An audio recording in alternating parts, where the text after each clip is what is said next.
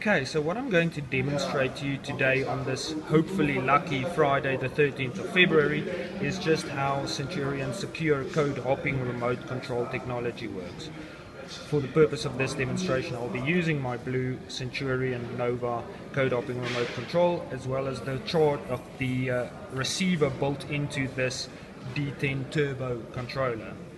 Okay, so what happens when you press your remote control is that the remote control actually transmits a code, a series of digits, which is then picked up by the receiver, decoded, and if it's seen as valid, it will produce some sort of action, such as opening or closing your electric gate. I'll demonstrate.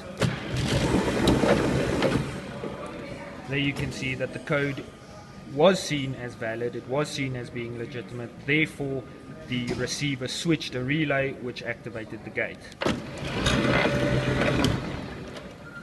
Now the problem with dip switch and fixed coded remote control systems is that criminals, being ever the wily lot, have devised means using rather sophisticated equipment to grab the code and thus clone your remote control, make their own remote controls using the code that they grab, which they can then use to gain access to your property.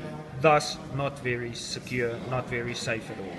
Code hopping technology means that this is not possible, and I'm going to show you that the code actually changes every time that you press your remote control button. For this, I'll just move over to the Nova remote control demo board over here. So you can see there's the remote, and there's a little LCD screen. Now this LCD screen will show the code that is transmitted when I press the remote control button. Okay, so I'm going to press it.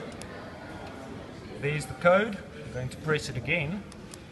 The code changes to a completely different combination of digits. Press it again, the code keeps changing, and this is how code hopping technology keeps you safe and secure.